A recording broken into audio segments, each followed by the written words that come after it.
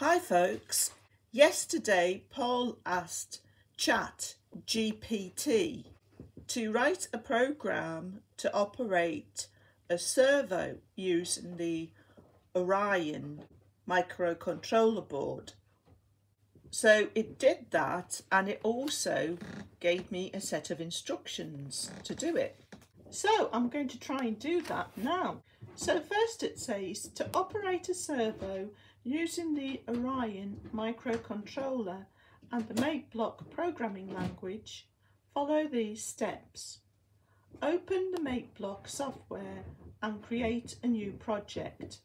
File new, right? So it's file new, yeah? So it's created a new file called Untitled, yeah? Yeah. So what do you want to call it? ChatGPT servo. Hit return, that's what it's called, yeah?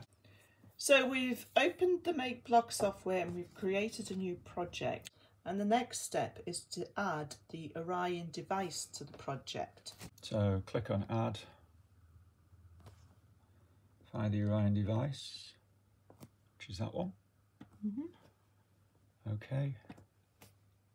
And it's been added to the project. The next step is drag and drop the servo block from the Orion category into the workspace. Right, so under the subheading at the side, we want action, which is in blue, and all the individual actions are in blue. It's all colour coded. And we drag that servo block out here. Right, so this says servo port 3 slot 1, but you just set all those in angle. Yeah. Connect the servo to port 1 on the Orion board. Now 1 and 2 on the Orion are for controlling, is it DC motors, Paul? I'm not sure, I'm pretty sure. That's why they're in a completely different colour, in this red colour. So ports 1 and 2 are 6 to 12 volt driver modules. And the modules using this port are the dual motor driver, the stepper motor driver, or the encoder motor driver. Because a servo motor, this is a servo motor, first has to be connected to one of these boards. Yeah. This colour code on here means that you've got to connect. Match it up with the colour code. Blue, yellow, black. So yeah. we can connect it into, I would say... 8, 7, 6, 5, 4, 3. Yeah. So basically any other than 1 and 2. So it seems, yeah. So we're going to choose port 4. Port 4, so in the software, so we can have port 3, 4, 6, 7 and 8. 3, 4, well, that's interesting 6, 7 and 8. Because it asks you to choose port 1 and it's not even in the drop-down menu. Yeah, so it's made a mistake there, hasn't it? Yeah. So we're choosing port 4. And slot 1... Because we've got a choice of 2 slots. So once this adapter board has been plugged into port 4, we then get 2 slots, slot 1 and 2. You can see them actually marked slot up. 1, so we'll leave it in slot 1, okay? Set the angle of the servo using the set angle block.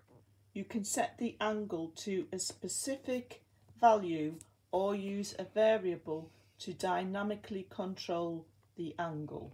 So we're just going to leave it set at the default 90. Okay.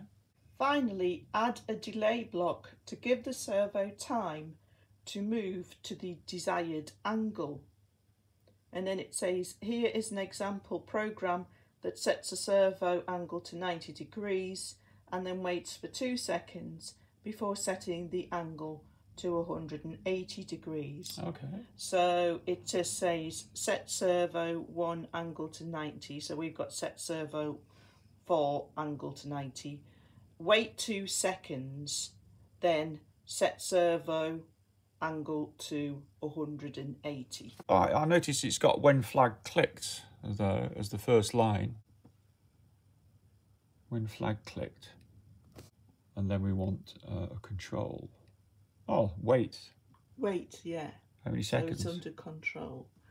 And it's 2 seconds. Okay, then what's next?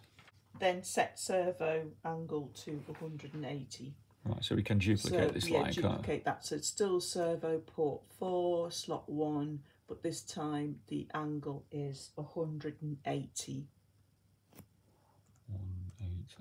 This would just execute once. Yes. When clicked, and then the program would be over. Right. But normally you do put it in a loop. Yes. So we'll plug the Orion module in to the power and turn it on. Let's plug the servo into port 4. So yeah, USB connector in to the Orion. Okay, so now we can connect.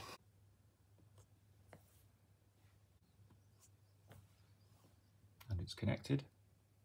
I clicked to live rather than upload because what we're doing is using when clicked as an input. Right. So it's got to be live. I think it's got to be live, yeah. Yeah. Click. Yeah, that's it. So we're live. The connection is live rather than upload, and we're going to click on the flag. So it's moved it to 90, waited 2 seconds, then moved it to 180, and then terminated. But normally the program would be in a loop. Yeah. So try it once more. When clicked, goes to 90, 2 second wait, then goes to 180. Success. So ChatGPT did successfully give us a program that worked, but yes, but it made an error. Yes, with the port, and also you couldn't just use those instructions as like a complete novice to go and do it. You need to have some familiarity with the, programming environment. But we didn't say, when we asked the question to ChatGPT, we didn't say as a complete novice or with no prior knowledge, how would I do this? And it may well have given a different answer, more complete and more detailed. Yeah, and so we're going to try that out as well and see if asking it in a different way, giving it more information, but if we get a different sort of response. But really, it's well done, ChatGPT, and that AI is remarkable. And it would be interesting to write it to see it write a more sophisticated and a longer program. Yeah. So we'll certainly be using it again. I think so. So folks, that about wraps it up for this video, and we will do a follow-up and let you know if phrasing the question to ChatGPT gives us a different result. Yeah. But that's it for this video, folks. Thanks for watching as always, and see you next time.